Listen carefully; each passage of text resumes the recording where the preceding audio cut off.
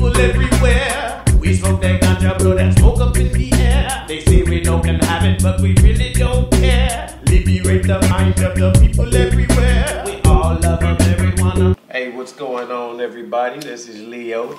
Yeah, it's your boy Mikey. Welcome to the Mikey Leo Show. What it does, I try to talk to them, but they don't want to see. Right. They don't want to see. They don't want to listen, man. Nah, bruh. Denial. Denial, man. Denial. Not the river. Not the river. Not the river. But you motherfuckers that are in denial need to sink and swim in the damn Nile. Because that shit is death to me. Do you think that denial sometimes comes from the desire to fit in?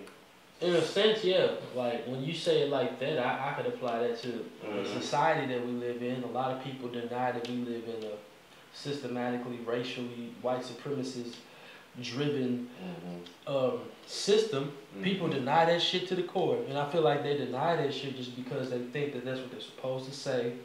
Because they will get acceptance from people in the dominant society. And to me, it's like, okay, you can try to deny that shit all day, but once that shit comes knocking on your door, you ain't got shit to say now. You dead. You know what I'm saying? Denial is death, man. And then that shit trickles all the way down into family structures and shit like that. Some people deny shit to fit in, to look a certain way. Because, okay, I have this certain image, and if I admit to this certain thing, then it takes away from this certain image that I'm trying to portray to people. I've seen people deny their race or the ethnic part, the cultural part of their race. Because you can't deny that looking at a person and they black if they black. But they won't say, I won't call myself a black man when your skin is just that. If we're talking about black man, we're talking about just skin. You're talking half a niggas, that's what you're talking about. In that nature. Now, when you're talking about culture, they'll deny that too, to be accepted or to be looked at as non-aggressive and open. And, do you get what I'm saying? Yeah. Accepted by the people that's in front of them. And I think that that's a cop-out that your identity has to be in question just to have friends. Right. You dig what I'm saying? Yeah, like with Kanye West, my niggas in denial, man. Okay, wait. The whole time I was talking, bro, I was thinking about my homeboy. Who, Kanye? Jesus. Jesus. And when you just brought him out like that, I was like, wait a minute, get out of my mind, man. Get out of my That's what I was thinking when you said that, because there was a lot of shit he was saying that was true, but his intentions behind what he was saying they were not good. His intentions were for acceptance. Now, to fit in. Which part of the rant, like, I call it rant because that's what it was. Yeah. Which part of the rant that you was feeling that you was like? Well, I understood what he was saying when he was talking about 400 years. It don't sound like, it sounds like a choice.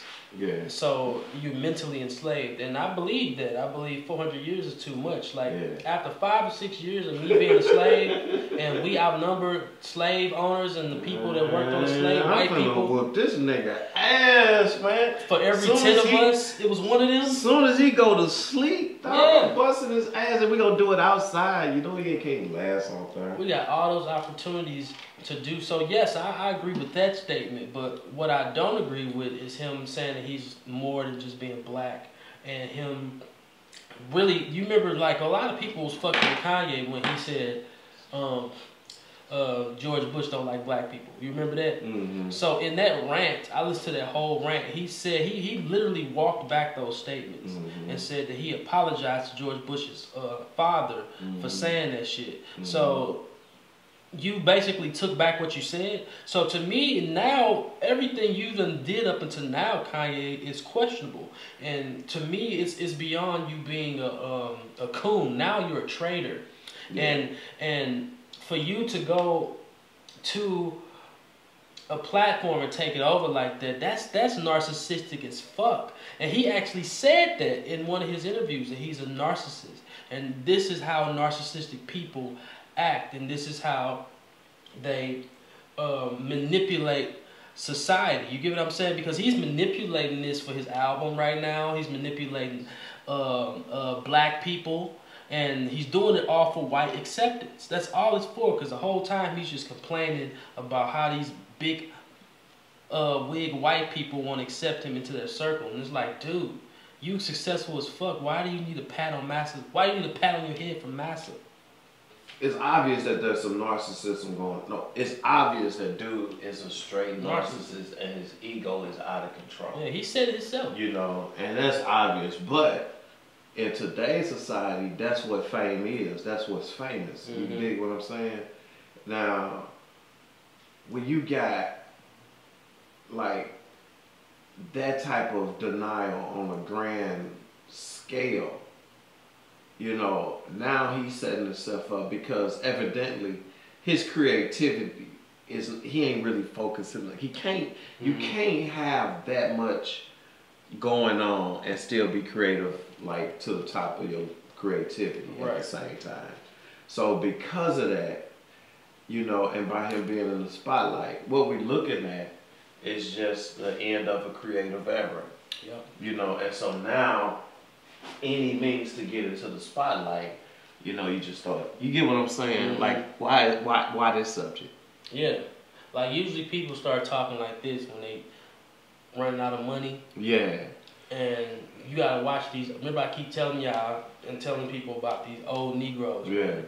Once they get like shit past the age of 40, man, Yeah.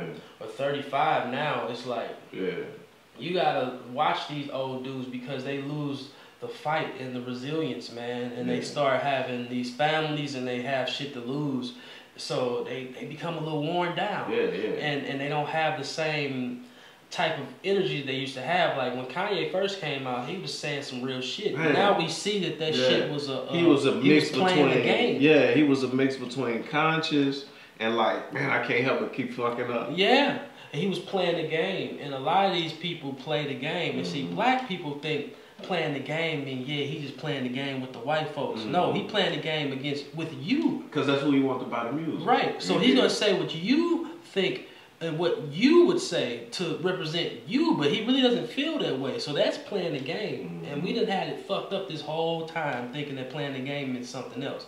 And that's what's happening right now. We've been played this whole time. And I can't even listen to dude no more now, dog. And when I look at shit like that, I look at like the destruction of a lot of families, man, that have to deal with shit like that. Like, yes, he's a breadwinner and shit like that, and he brings in a lot of money, but do you trust that person to be, you know, controlling shit when it comes to money and shit like that, and your family and your infrastructure and shit like that? And no, I can't, because you're going to fuck around and say some shit, and it's going to fuck up everything for all of us. Yeah. And now he's looking for that wow and shock factor. And I understand that, how it goes, man. And when you lose your creativity, it's hard to see that, you know. But it's obvious that when you focus on everything else in the world besides your craft and what made you, and everything becomes a distraction like that, you know, like, to be honest with you, who the fuck cares what he think about any of that shit? Right. You know what I'm saying? Nigga, I mean, you know what I'm saying? So it's like, make a song. But it's like, exactly, it's like what I keep saying. We look for our entertainers and our sports athletes and shit as leaders. And we can't put that burden on them. I don't expect for Kanye to speak like a true intellectual. He's an entertainer. He's not in that type of field. And black people are the only people that put all of our, we're the only people that look to people like that as our leaders, or to say something credible. When we have actual scholars and professors in our communities that have valid points and are really saying the real shit, but nobody's listening to them at all. At all. And it's just like, people keep trying to deny the truth, and they keep going to what they think is real. Like, the truth is not what you really want to hear, man. And you have to really face up to that and deal with that. Like me, I'm addicted to the truth now. So much so that it doesn't even hurt anymore. If you can't deal with truth, how you gonna deal with life? Right. Because life is truth. Denial is not dealing with truth at all. Exactly. Exactly. And the narcissist can never deal with truth. A narcissist is always in denial. Because it's accountability and truth, and the narcissist can't look at himself, you know what I'm saying? And so denial is the next, you get what I'm saying? If I can't look at myself, then I will deny everything that you say about me, every accusation, every flaw that you think you see. Notice I say think you see, because I'm denying that you see it. You know, and that's it goes hand in hand with the narcissistic personality. You dig what I'm saying?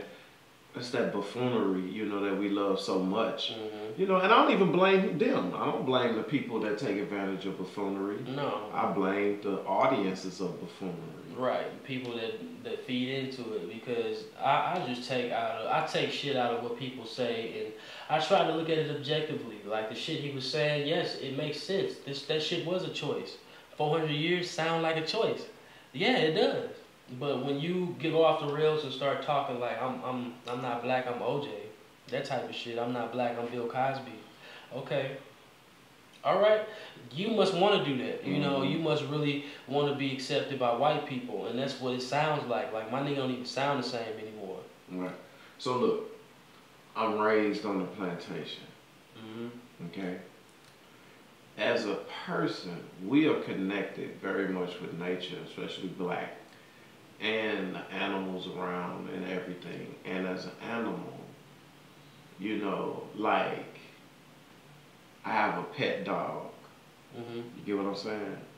And my pet dog is very savvy in the ways of how I run my house. She know what not to do, what not to fuck with, you know. And you know, gonna be honest with you, I treat my dog like my friend.